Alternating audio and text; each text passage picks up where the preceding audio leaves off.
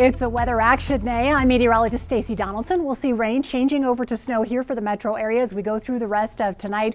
Once that temperature drops, especially as we pass 9 o'clock, we'll see that snowfall throughout the overnight hours. So after 9 o'clock, past midnight, we'll see some heavy snow starting to show up here for the Front Range. Thursday, heavy snow pretty much all day long. Friday morning, we start to see clearing skies as this storm moves out. But in the meantime, dangerous travel expected here in many places across the Front Range. Extreme travel troubles here off to the west and to the southwest of Denver.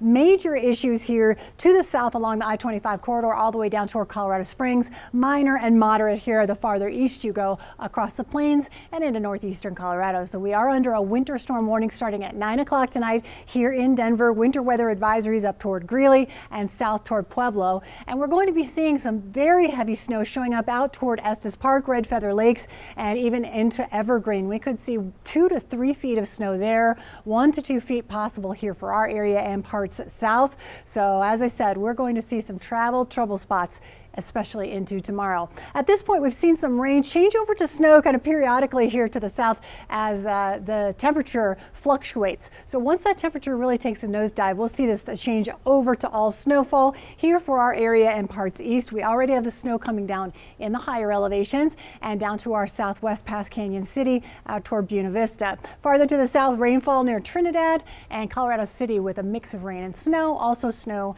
out across the western slope, and we'll see more of that as well. So this is that rain snow line right through the metro area as we get toward almost 9 o'clock. Once we get past 9 o'clock, we see some heavy waves of snow pushing across the Front Range and across eastern Colorado. And this will last all day tomorrow. Temperatures in the 30s by tomorrow morning. Really not a huge fluctuation in our temperatures. We'll be in the low 30s as we get into the afternoon with that heavy snow. And that snow will continue as we go through our day. And especially in the morning tomorrow, you'll be dealing with that snowfall early on. So allow extra time to get to where you're going. Into the afternoon and evening, we still have snow here, changing over to some rain for northeastern Colorado as we head into the evening, and then that snow still going at 11 o'clock tomorrow night.